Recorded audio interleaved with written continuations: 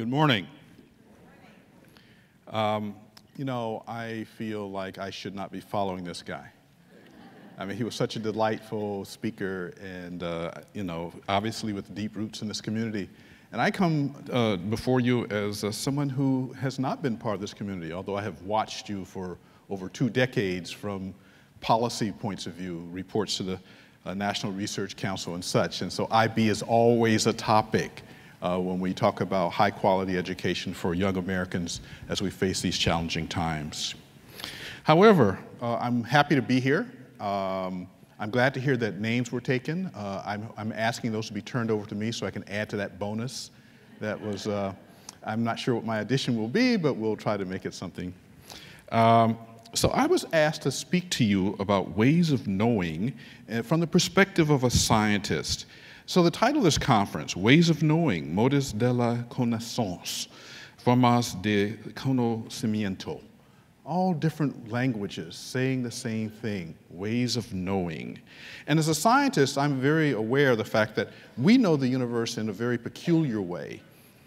Science, although in principle has been around for several thousand years and can trace its multiple roots back to a number of cultures, in the Western practice of science, we normally trace science back to the ancient Greeks. However, true modern science didn't really get born until the time of Galileo.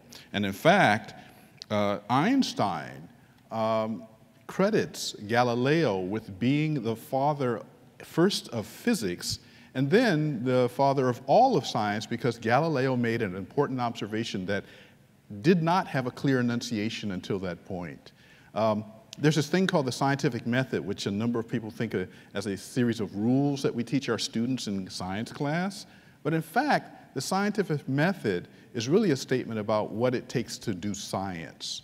And by the way, if you've sat through a science class and memorized words like endometrium filium or penundrum or all the Greek terms, if you think that's science, you're wrong. Science is not the facts we relate to the students in the class. Science is a living, ongoing human endeavor. It's the process by which we uncover those facts. That defines science, not the facts themselves.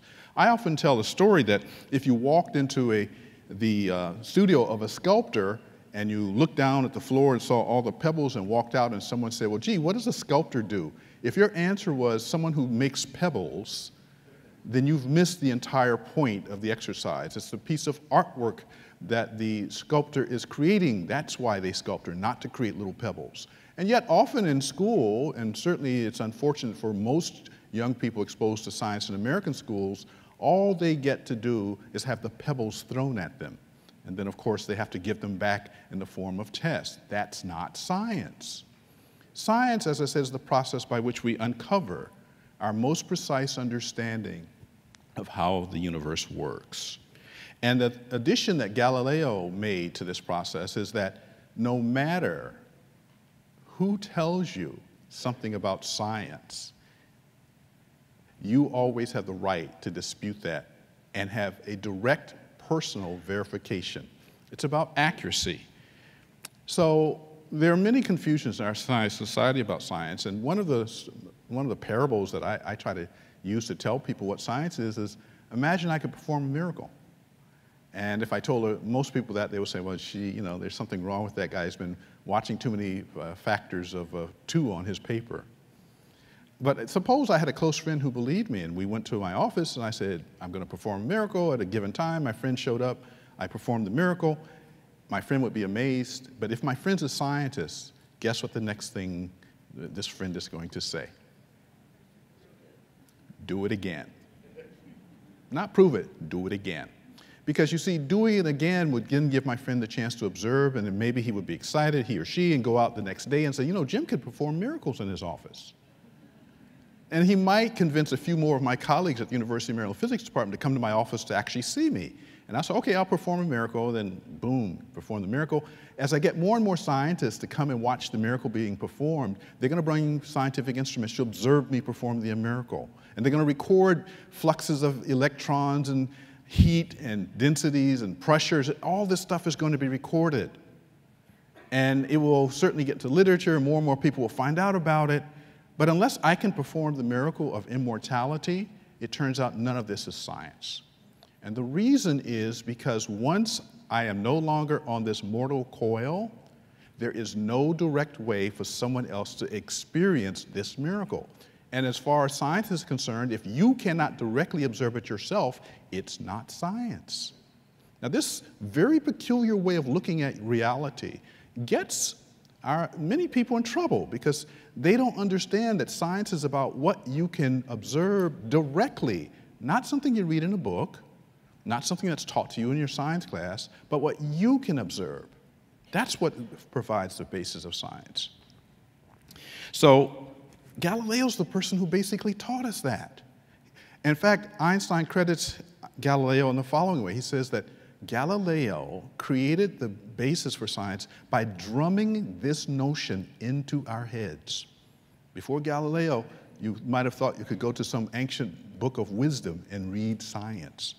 After Galileo, we know that's not the case. That's not how you create science.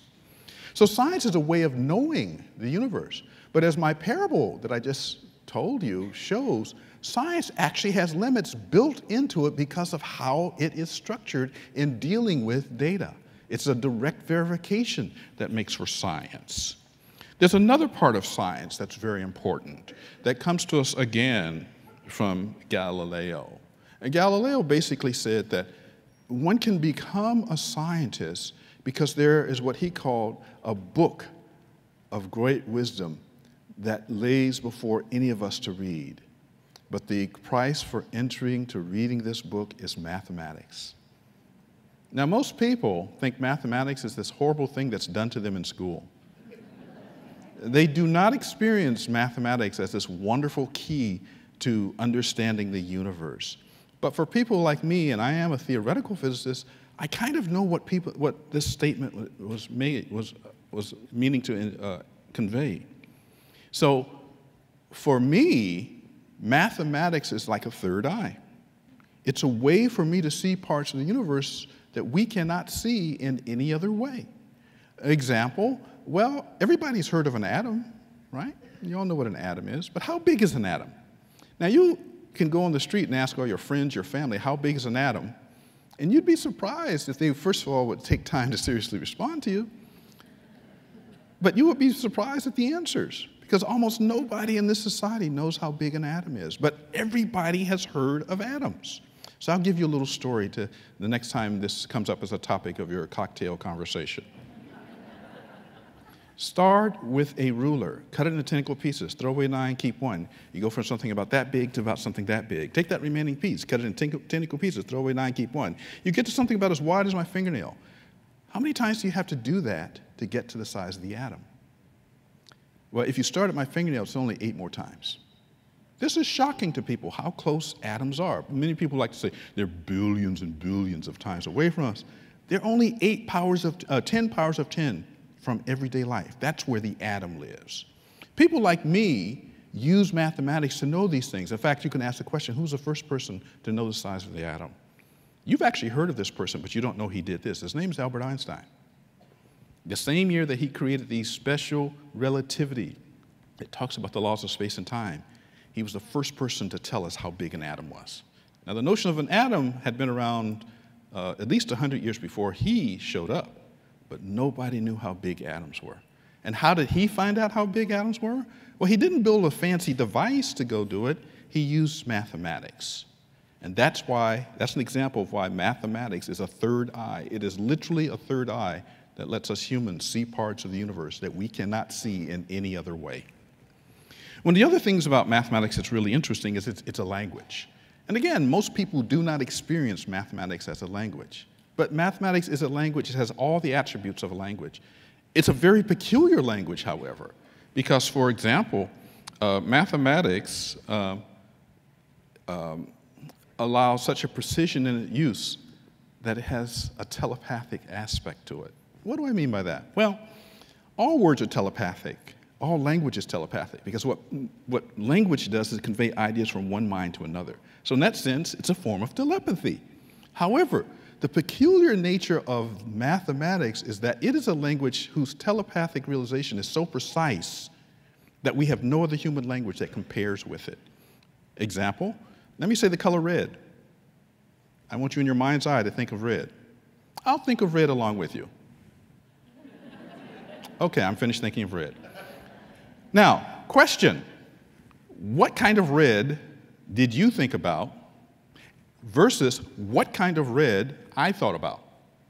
We all know the word red, but was it an azure red like we see in the night sky when the sun is setting? Was it a fire engine red? Was it a pink? Was it an orangish red? What red are you talking about? What red are you thinking about?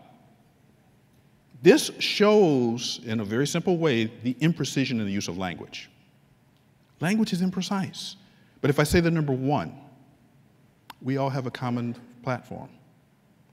There's no other human language that has this attribute of precision. Darwin said that with mathematics, it seems as though one is endowed with a new sense. And that's that third eye capacity. Mathematics turns out also to be an element of the imagination.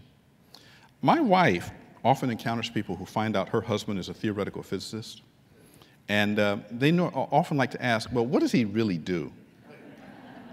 She has a standard answer. We've been married 30 years now. She has a standard answer she gives to people. She says, he makes up stuff for a living.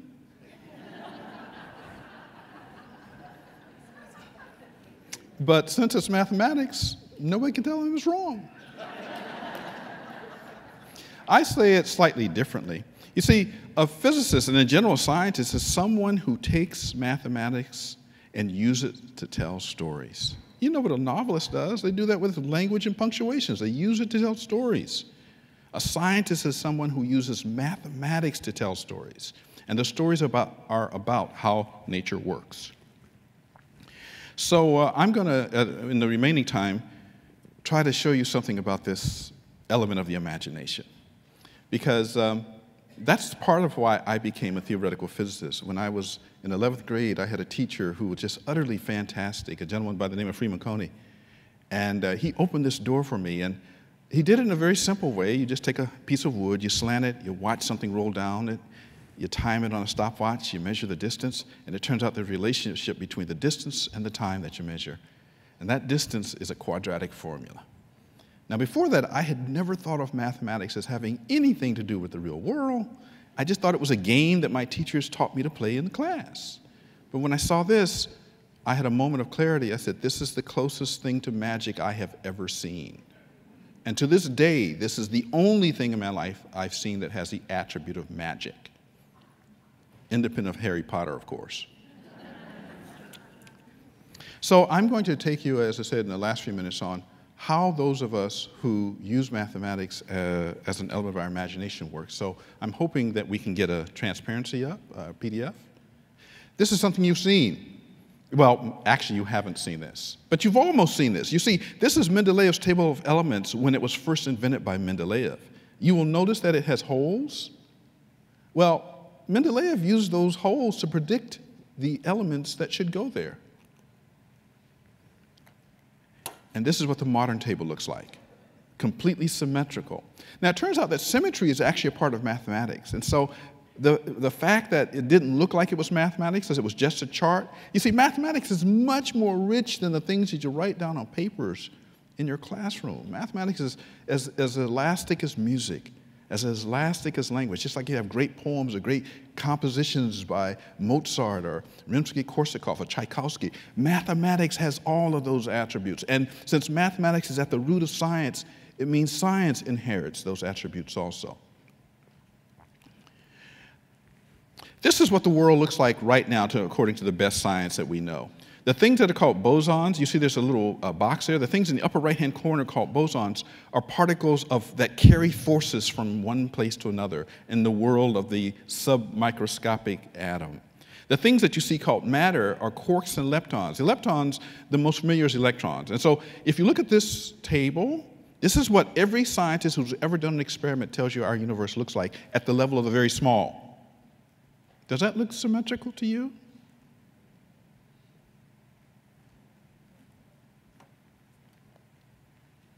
How about this? Does that look symmetrical? I sure hope you say yes. Because you see, that simple transition that I just showed you is actually a transition among equations. And in fact, the equations that are here are something called supersymmetry. If the universe has this structure, then a sort of equations that people like me have been studying for about 35 to 40 years will be an accurate description of something in nature. When I was a very young physicist, it was my goal to find a magical piece of mathematics that was nevertheless an accurate description of something in nature. And we may well have done this in my 63rd year of life now, because we have found attributes of these equations that no one expected to be there. This is what it looks like when it's normal math. Don't run screaming from the room. I know there are plus signs and minus signs and a bunch of Greek symbols. Who knows what this stuff means? But in fact, when I was about 8 years old, I encountered one equation like this. And for me, it was like finding a beautiful shell on the beach. It's something called Schrödinger's equation, which is the basis of quantum mechanics. And I remember finding it in an Encyclopedia Britannica and kind of being stunned. There was something that looked like it was arithmetic, because it had a bunch of plus and equal signs in it, right? So it looks like arithmetic, but it was not like anything I had ever encountered in my up to then 4th grade life. So I knew there was just this funny thing, and it had a strange resonance. Some 20 years later, I was in college, and I saw this thing, the Schrödinger equation. This is what it looks like in terms of mathematics. However, if we can get our movie up, it turns out you can turn things like that into things like this. These are images that I and my collaborators have been developing for about the last 10 years, which allow us to do algebra. So as you see the balls moving, if any of you are math teachers out there, I'm doing matrix multiplication. That's matrix multiplication. When you understand how to render the mathematics as a graphical representation that fully captures all the information. Now, I'm doing integrals. Wouldn't it be great if you're a calculus teacher to give your kids a bunch of beads and say, play with this, and I'll give you an A in your calculus class? But literally, I'm doing calculus when I do that. You'll notice there are two identical subcells. Well, those were not obvious at the beginning. However, we're going to play with this a little bit. That tingling you see there is a bunch of plus and minus signs going in the equations. We're going to do some flipping action here. And now we're going to crush these two subcells together so that black balls match to black, white to white, blue links to blue ink, dash to blue to dash blue, green to green, solid green, dash red to dash red. Perfect matching, and open it back up. And now I can tell you I know how to take this picture and convert it back to the mathematical equations I just showed you at the beginning of this presentation. It turns out that math is an incredibly rich structure. It's part of the human imagination, and you can connect it to music. In fact, music is very mathematical. We know that there's a correlation between people who do music well and do mathematics well. Einstein was once asked, if you were not a scientist, what would you be in life? His answer was violinist. My answer would have been lawyer. And so science inherits these attributes from the mathematics that it rests upon. Science says that every generation of new scientists that comes into the world is permitted to challenge the entire canon of science established up to that point. It is unlike other belief systems where, in fact, you are not encouraged to challenge the belief system that you have just learned about. In science, that's why we do experiments all the time, because the science experiments are the challenging of the beliefs that people told you were an accurate description of nature. So even though science is limited, because remember, I told you the miracle story, science can never see that story, never see that happen if it were to happen. Science can't see it, it's invisible because of the structure of science. So there are things that science cannot see. On the other hand, science leads to the technology and the engineering that allows you to walk around with a personal Wi-Fi device attached to your body, call all your friends, download the latest apps. All of that comes from science. And so I tell people that as human beings, as we try to experience this place that we call our existence, science is part of what we need. But I think there's a much deeper yearning in most human souls for more than science can provide. So we have to keep it into perspective. Let me close with my greatest, what I think of as the greatest story of science. 13.8 billion years ago, apparently, from all of our scientific observation, this universe came into existence in an event called the Big Bang. You've all heard of it. If you could see in microwave, the kind of radiation that you have in your microwave, others, the heat stuff, if you could actually see that kind of light, when you looked at the night sky, you would see that there's an echo of the Big Bang. It's called the cosmic microwave background. Our species has been seeing it since about 1964. This cosmic microwave background is a fossil. It's the reason why we scientists say, yes, there was a Big Bang, and we say it with certainty, with scientific certainty. Scientific certainty is not the same as certainty in the usual words, because you see, we always also know that there's a room for an error bar. That's part of science too, recognizing the limitation of science. In this 13.8 billion years, about 300,000 afterwards, the microwave background actually first appeared in the sky. But in the 13.8 billion years afterwards, the universe has created exactly one copy of you. How precious does that make each and every one of us? And why do we not recognize that? Thank you.